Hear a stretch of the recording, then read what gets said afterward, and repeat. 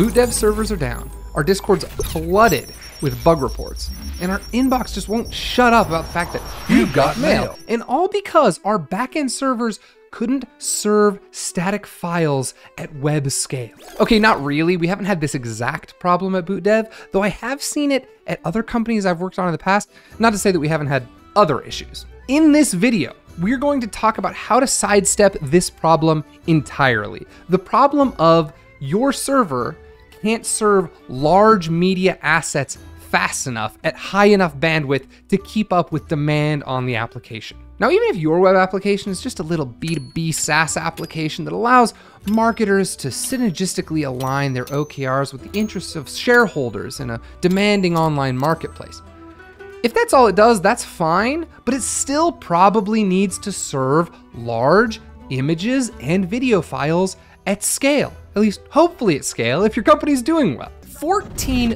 billion images are served every day across major social media platforms. And 5 billion videos are served daily, and that's just on YouTube. Your little JSON server that just sends bits of text back and forth across the internet doesn't hold a candle in terms of bandwidth scale to apps like Spotify, YouTube, and Instagram. That's what media servers or large file servers or whatever you want to call them, that's what they're optimized to do. Stream massive amounts of data across the internet. Take a look at this little JSON payload that my web application returns from a get users endpoint. This text-only structure is a super simple way, very common way, for web applications to send data back and forth from the front end to the back end across the internet. But you may have noticed something.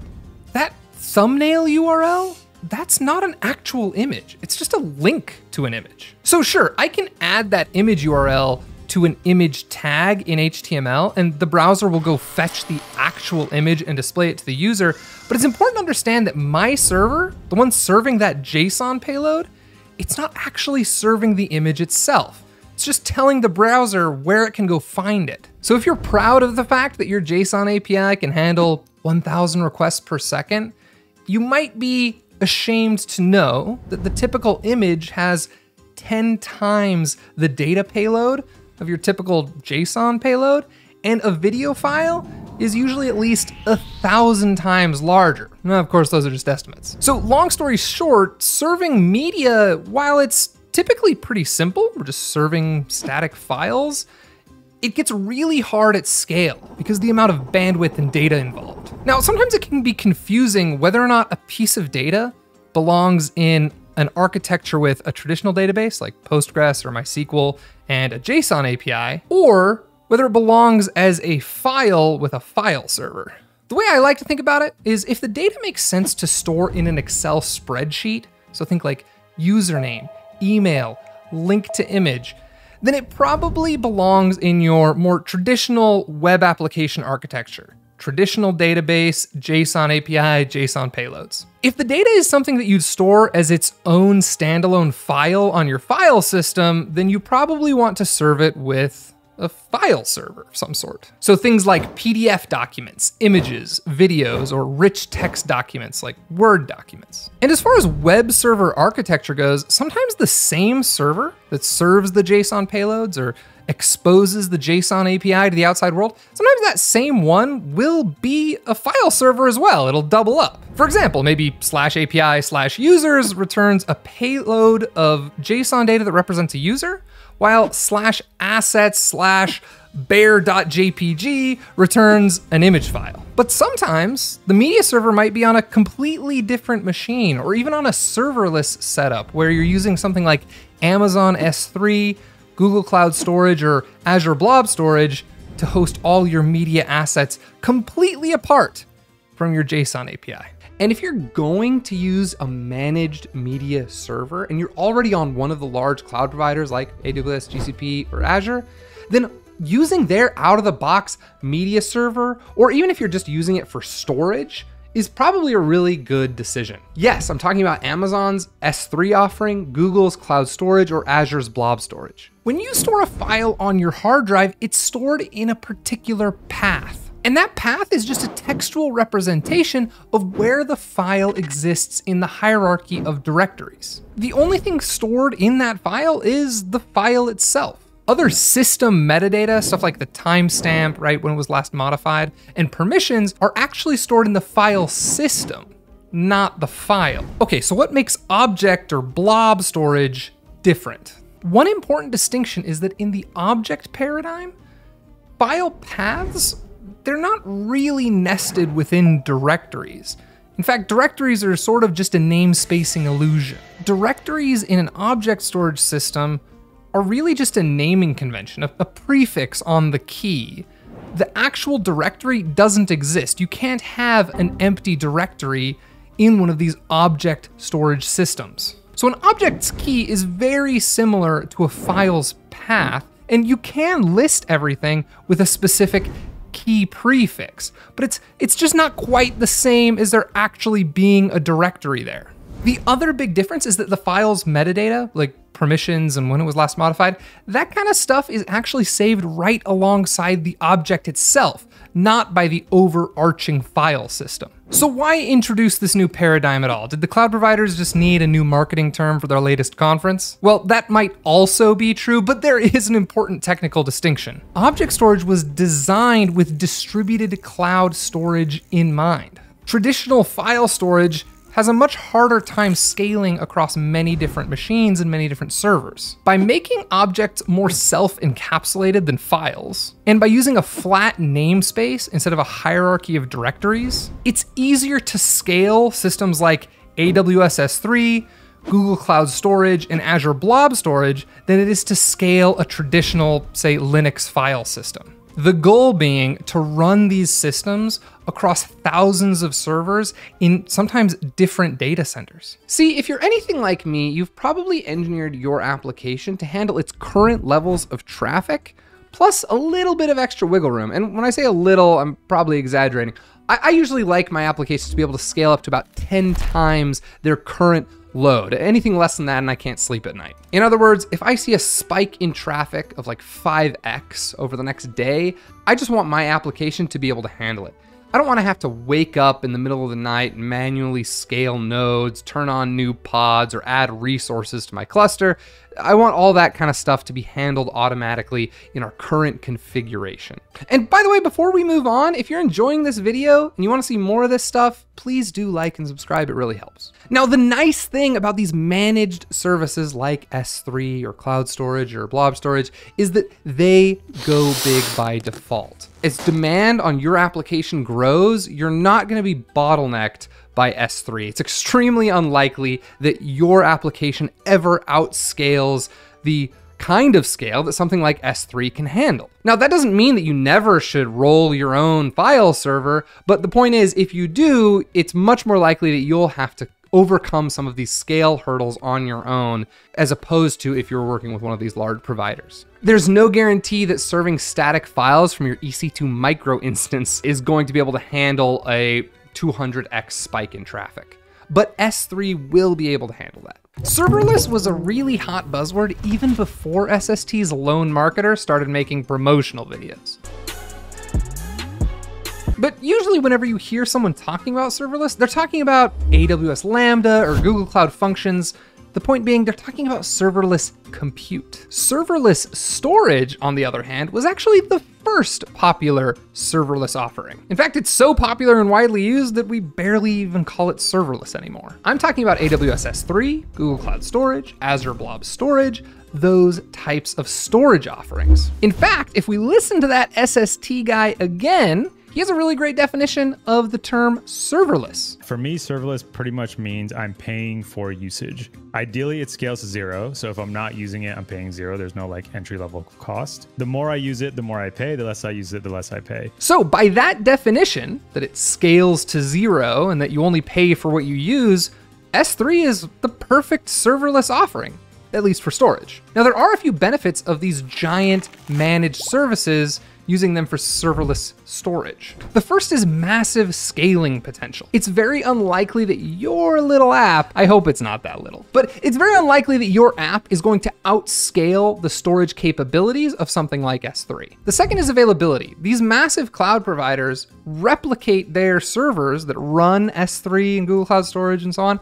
They replicate them across many data centers. So even if one data center goes down or someone unplugs a cable, there's backups. So the data stays available and ready to use with very high uptime percentages. On that note, due to them replicating the data across data centers or across availability zones within the same region, the data is redundant and backed up. So you don't have to worry about losing the data because of one corrupted hard drive. Another benefit is you have little to no maintenance to do on the servers. Again, this is why it's called serverless. You don't have to manage the AWS S3 or the Google Cloud Storage servers. Yes, they exist, but they're somebody else's problem. If you need to upgrade an operating system on one of those boxes, you need a new version of Nginx, that's not something that you have to worry about. And then another benefit is just because we're operating at such massive scale with these products, it's just frankly pretty cheap when you only have to store a few things. It can get expensive, especially when you need high bandwidth over time,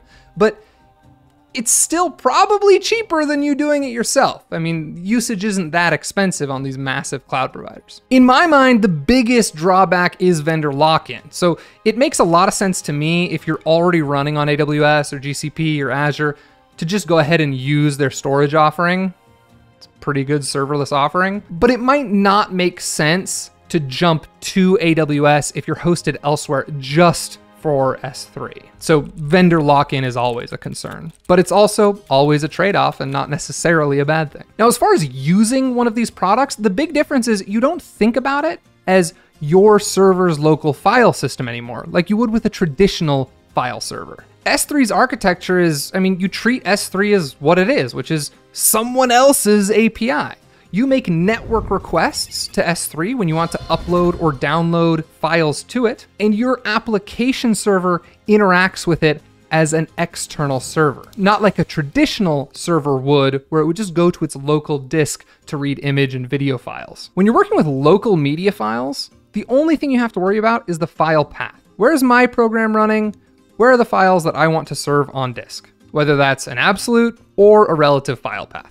When working with S3, it's similar, but there's now two things you have to worry about. There's the bucket and there's the key, which you could basically think about as a file path. Buckets are globally unique identifiers. So you usually just set up a bucket for your project, or maybe your project might have multiple buckets if you've got a more sophisticated project that you're building. But then all you need is a key to be able to store and retrieve files. And this is typically done through your code, but one really cool part about these offerings is that when you add an object to one of these buckets and you make the bucket publicly accessible, someone can access your files directly through the API. In other words, S3 can be your media server.